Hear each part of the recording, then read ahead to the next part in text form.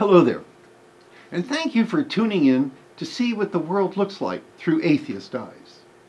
I'm Frank Zindler from American Atheist Press, and I'll be your host for this second of 4 programs in which I interview Professor David Brakke of The Ohio State University. Dr. Brakke is a world-famous authority on Gnosticism. Today we'll learn more about Gnosticism and about other research interests of a world-class scholar. Let's get right to the interview with Professor Brakke. Hello there, and welcome once again to Through Atheist Eyes with Frank Zindler. Last time I had as my guest Professor David Brakke from The Ohio State University, and we were talking about Gnosticism, a subject on which he is a world authority. And at that time, I pointed out his curriculum vitae, which is 23 pages long, 12-point type, and single-spaced, listing all of his achievements and accomplishments and productions, writing and otherwise. And in the last program, we only had time, and barely that, to talk about Gnosticism and his work on Gnosticism and define that. And we didn't get a chance to talk about any of these other things here, what it's like to be teaching at The Ohio State University and all of his other research interests, and things that I think atheists will be interested in, if not just to say, oh my goodness, thank God I'm an atheist. No. But anyway, I think that, David, before we get into these other things, it would be a good idea to just reprise briefly what is Gnosticism, or what we use, what we mean when we use that term, and then we'll go into these other things. But let's review, what is Gnosticism? Gnosticism is a term that historians of religion use to refer to a group of movements, texts, people from about the 1st century of our era into maybe the 5th, 6th century of our era. A group of movements that emphasized gnosis, knowledge of God, and usually believed that the God who made this world is not the ultimate true God. Okay, good. And that we can have esoteric knowledge by studying in some way, or whatever. And perhaps even in this life have some sort of contact with that ultimate God. Right, okay. Right, in a mystical experience of some kind. Okay. In fact, I think I'm having contact right now. He's telling me, send your money to... Well, the Gnostic ultimate God would never tell you such a thing. No. Oh, okay. Well, no. Well, maybe it is indeed a better God. David, you are the Joe R. Engel Chair in the History of Christianity and a professor of history at The Ohio State University. How did you come to be at The Ohio State University, and what are you doing there? Well, for most of my career, after I got my PhD until 2012, I was a professor in the Religious Studies Department at Indiana University in Bloomington, which remains one of the great departments of religious studies at a state And that's one university. of my alma maters, by the way. Right. I got my master's in geology from that same campus. Right. So it's a great place, and I loved my time there. Yeah, I loved it too. And Ohio State, unlike Indiana, does not have a department of religious studies. Instead, the people who study religion and all its manifestations are dispersed among different departments. And Joe Engel, who was a man of great accomplishment, who came from Coshocton, Ohio, and ended up making a lot of money, and was very active in the Presbyterian Church. He gave money to The Ohio State University to form this chair in the history of Christianity in the history department. Ohio State, when he passed away, the chair was established, and Ohio State invited me to come and take on this position. And I was excited to do so. It was kind of a nice mid-career new challenge. Well, yeah, to move and talk about Christianity and the study of religion within a history department, not a department of religious studies. And it's been a really great experience doing that. And part of my challenge has been to kind of get going within the history department more of a sense that undergraduates, graduate students can focus on Christianity as part of global history. Now, in your teaching, and of course, as part of your study of Gnosticism, you had to learn the ancient Coptic language and Syriac and so on. And you have taught those languages, right? I did more of that at Indiana. At Indiana. Right. I've only now been at Ohio State for 3 years, so I haven't had an opportunity to teach Coptic yet to anyone who's interested. But and at Ohio State, we're lucky to have someone who's a much better scholar of Syriac than I am. So he's been teaching that, I see. including to the students who work with me, right? I see. Graduate students. So I have not been teaching those languages recently, but I have in the past, yes. Now, I suppose some of our viewers may be wondering, well, why would anybody other than that nut Frank Zindler be studying Syriac? Can you justify that? Right. To my audience. Yes, exactly. Well, Syriac is one of the many dialects of Aramaic, which in Christian history, of course, is famous because it would have been what Jesus and his disciples would have spoken. But Syriac became the language of a huge tradition in Christianity. I mean, I think most people don't realize this, but probably around the year 800, there were more Christians who looked to their supreme leader as the Bishop of Baghdad than to either the Bishop of Rome or the Bishop of Constantinople. In other words, there was this huge church that we now call the Church of the East, whose basic language was Syriac and had congregations from Syria all the way to China. Yeah. Right. The first Christians to get to China were the the Silk Road and all of that. Yes, exactly. And they made it to China and so on. So there's a huge body of interesting Christian literature in Syriac, and of course there are Syrian Orthodox Christians to this day.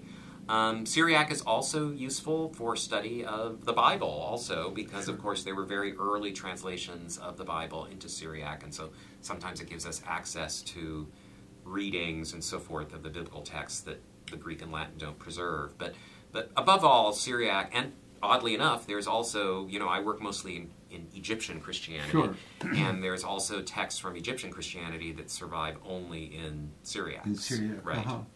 I should mention that in the early translations of the Bible, of the New Testament anyway, into Syriac, there's a very famous manuscript from Sinai, the Codex Sinaiticus Syriacus, I guess, which has the genealogy of Jesus, and there is no virgin birth.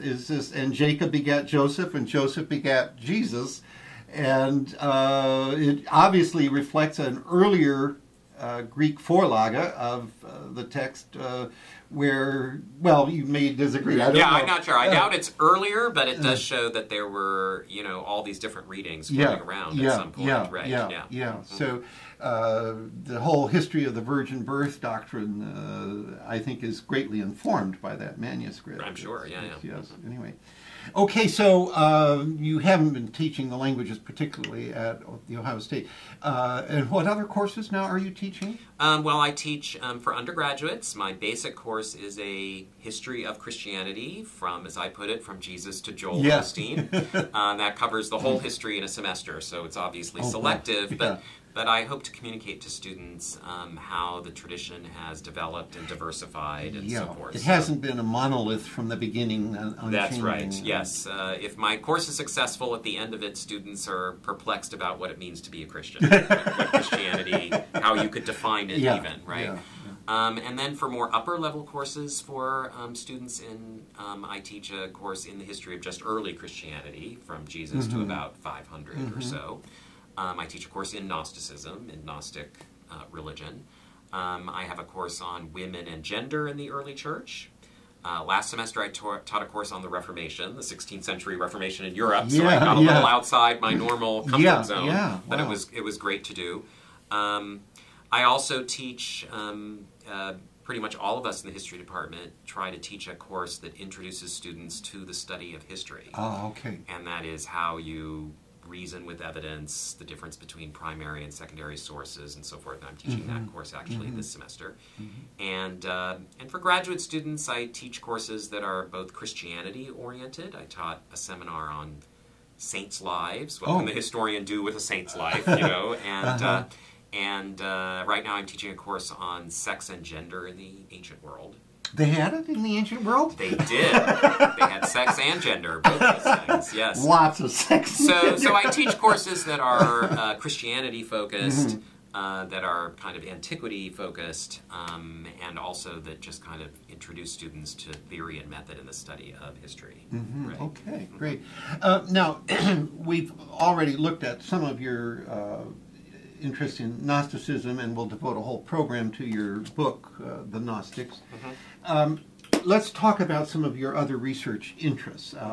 You are an authority on the monastic movements and the characters therein. Can you tell us a bit about that? That was actually the first, my first two books really were actually about early monasticism, which, you know, really got going in Egypt in the 4th and 5th centuries, right? And here, too, the language Coptic, the last stage of the Egyptian language, is an important resource for understanding how this got going. Now, these are not, monasticism and Gnosticism are not totally unrelated. No. In the sense that the Nag Hammadi codices that we've talked about several times were copied and buried in Egypt sometime probably in the late 4th or first half of the 5th centuries, at the same time as monasticism was getting going. And one popular theory is that it was monks who copied these texts and found them interesting and then preserved them. We can't really prove that. We don't know it for sure, but that's one possibility. So, so one of the things I've just been interested in is the monastic life and how monks used spiritual discipline and so on to shape themselves as virtuous persons. Now, one of the things that fascinated me as I read through your Vita is the recurrence of demons and wars with demons. What in the world is that all about? Well, that was one of my books, is on the role of demons in the monastic life. If you read early monastic literature, and indeed even monastic literature from the medieval period, demons show up a lot. The first famous monk is Saint Anthony, and his life was written in the 350s. And it depicts him as moving into an abandoned tomb and secluding himself, where he did physical battle with demons. Who he claimed it anyway. Yes, or at least the life claims. Whether Anthony himself claimed, we don't know, but the life says he battled with demons who took the shape of, you know, snakes and lions and so forth and so on. And other monastic literature talks about demons appearing to people, appearing to monks as, say, beautiful women to entice them to have sex or whatever, and monks universally believed in the ancient period that often if you have a tempting thought, you know, maybe I should go into the city and look at the beautiful women I can see, that's a demon suggesting that to you. And so, so I found this fascinating, and it is something that when modern people think about monks, we usually think about them just praying and good and helping people. But in ancient time, one of the big things monks did is do battle with demons, both in their thoughts. Well, you know, I mean, we even have as late as Martin Luther, I guess maybe not demons, it was the devil himself. He threw the inkwell at or something. Yes, and obviously the belief in the existence of demons continues to the present. Yes. You're right. It's not as prominent a feature of, interestingly, I think, of monastic life as it once was. But certainly in my period, what did it mean to struggle to be a good person? It meant struggling against the demons who wish to tempt us to do evil and to not trust in God and so forth and so on. Right. Yeah, I mean, even the new pope, the guy that named himself after me, is apparently doing exorcisms. Have you heard that? Exorcism has kind of come back, so to speak. You know, one can argue that in the history of Christianity, there have been really kind of three major periods of heavy demonic activity and exorcism. The early period, the beginning, the first 500 years or so, right? The early modern era, the period of the Reformation that you mentioned with Luther. Yeah. I mean, exorcism, talking about witches and demons became a very big thing in that period.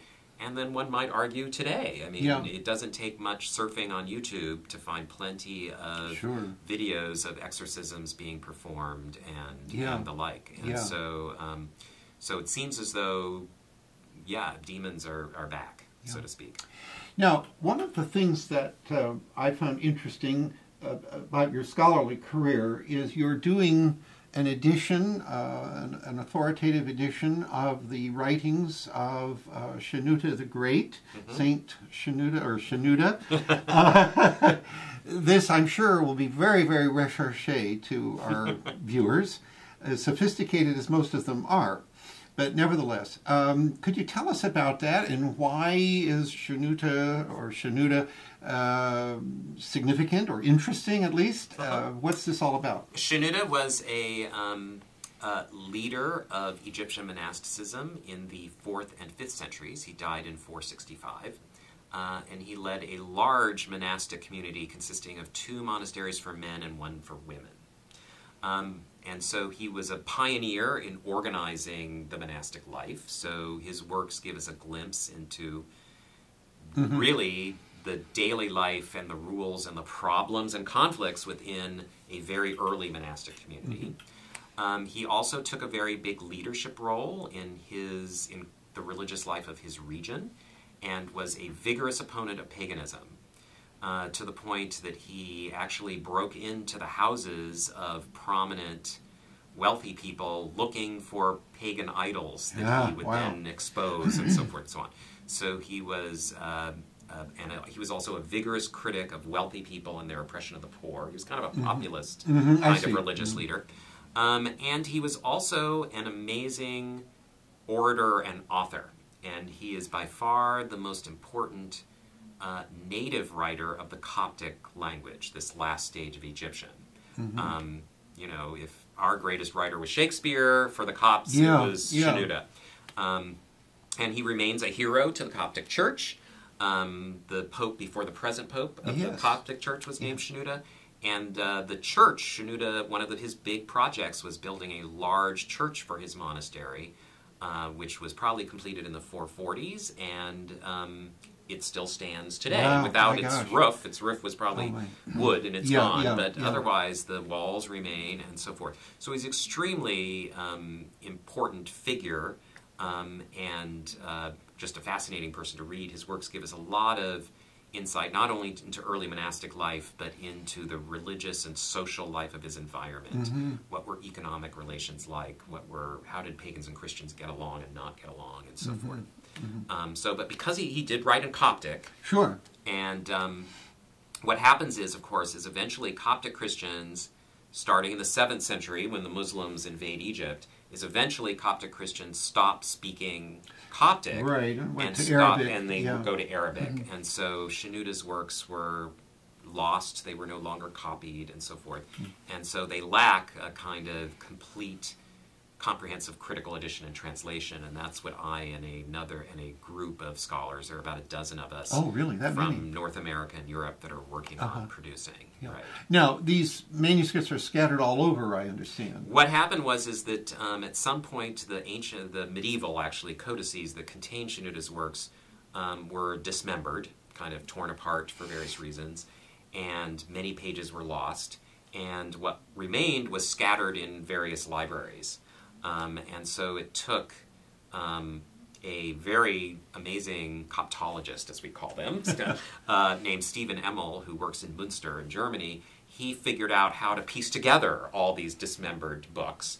And so for my part of the project, there are about 5 manuscripts that survive of the works of Shenouda that I'm working on, but they don't survive in one place. Instead, there are a few pages in Naples and a few pages in Paris and a bunch in Vienna and a bunch in London. So you have to go all over and read these and record their readings and so forth and so on and put them back together. So that's why it hasn't been done. You know, these things have been torn and scattered and much of it lost.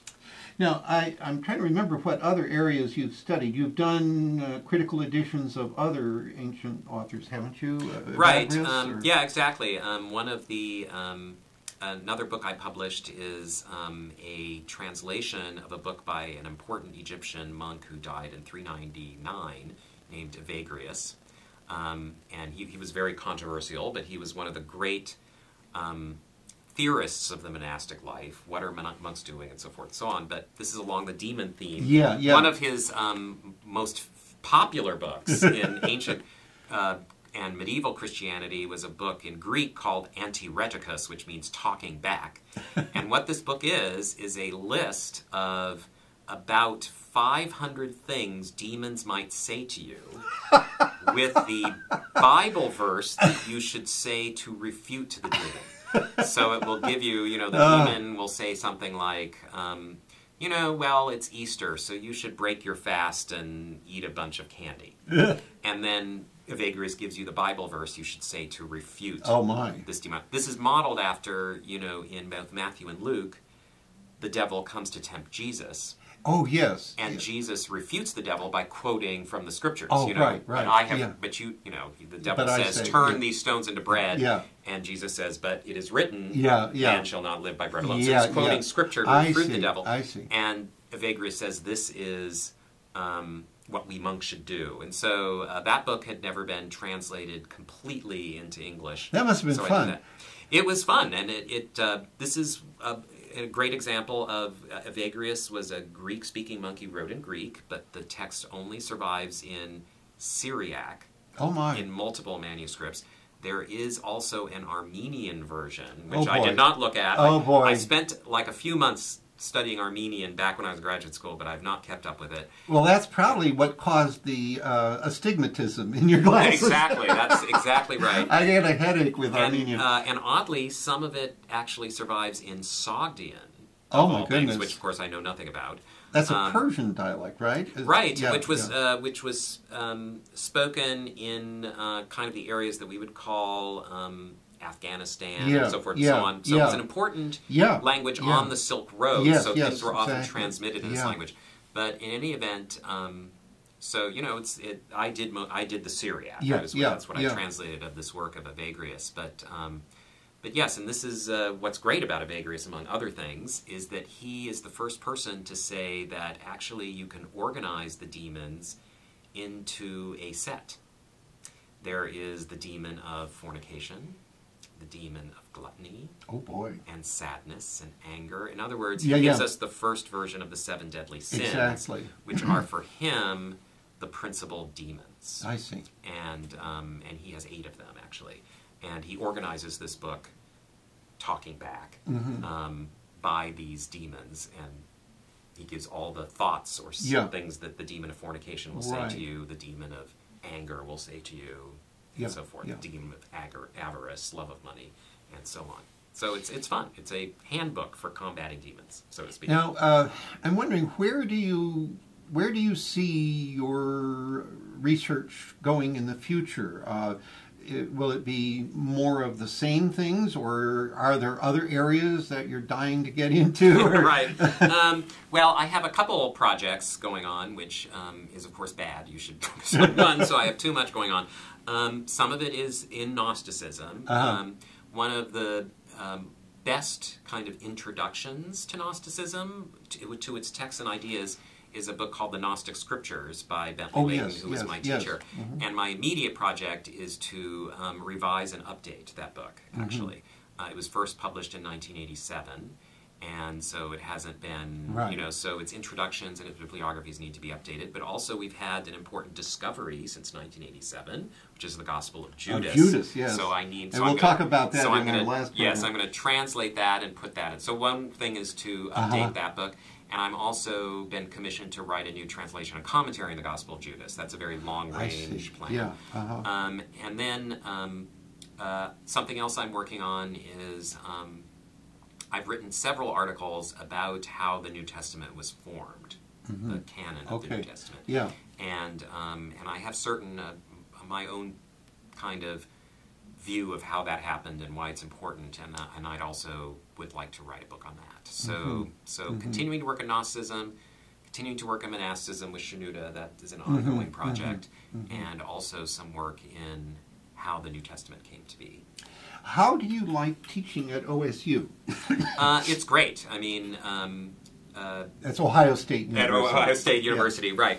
I mean, it's like Indiana. They're both, large state universities. And the great thing about the large state public university is that it is, what it's committed to is educating a wide range of students. And so it really is a place where students from all sorts of backgrounds can come and get a really quality education. And so that's one of the things I really love about it, is that you have students who are from all backgrounds, and you kind of, it's not just the ones who can afford an elite education or so on. So, are you directing any doctoral students at this point? I advise one. I have a doctoral student at. I haven't been at Ohio State long enough for them to be dissertating. I see. Yes, I have one who's at Ohio State who's my advisee, and I work with others. But I had students at Indiana that I'm still finishing up with. Actually, so every now and then I drive back to Bloomington to see those students and get them through and so forth. That's wonderful. I've never heard of any doctoral advisor who would do anything like that. Well, you can't just if you leave, you can't leave them orphaned. They do it all the time, David. Well, I would not do that. So I love teaching at Ohio State, and one of the interesting things about it is, as opposed to Indiana, of course, now I'm teaching in a history department rather than a religious studies department. And so I see in my classes a lot more students who have good historical background and fewer that have been doing a lot of studying of religion, because we don't have a lot of religious studies majors at Ohio State, unlike at Indiana. So I'm seeing a kind of, the students I teach now as undergraduates have a kind of different set of skills that they come with. And so that's been exciting for me as well. Well, just one last thing for this particular program. I want to tell my audience about how we came to meet. Yes. I've alluded to the fact that we were at a meeting of the Society of Biblical Literature in San Diego, but the fact was that I gave David a copy of one of my books and my business card, and he looked at it and he said, "Oh my goodness, we're neighbors." And I said, "I beg your pardon?" And he said, "Well, yeah, I live about a block away from you," and indeed it's less than a full block. It's half a diagonal of a city block away, and so I had to go all the way to the other side of the continent to meet almost my next door neighbor. And what is so funny about this, in addition, is for years I thought I was the only kid in the block who had any shelves of books in Coptic, and here is a man who has an enormous library and has actually written some of the books that are on my shelves. And I thought, well, this is really fantastic. And then I found out just on the way here to tape this show that he has spent not just one lecture at the Westfälische Wilhelms-Universität in Münster, Germany, but that he actually has spent quite a bit of time there.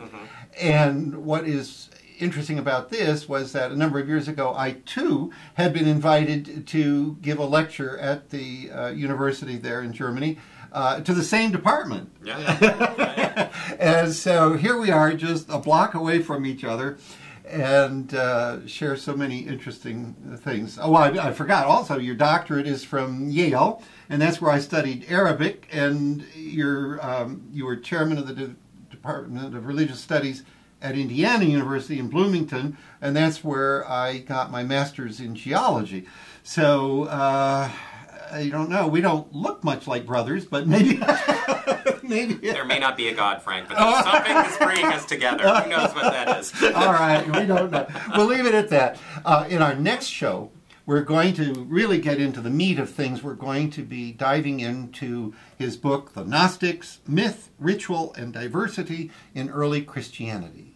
So tune us in next time, maybe about a week from now. That's all for now. I'm Frank Zindler for American Atheists.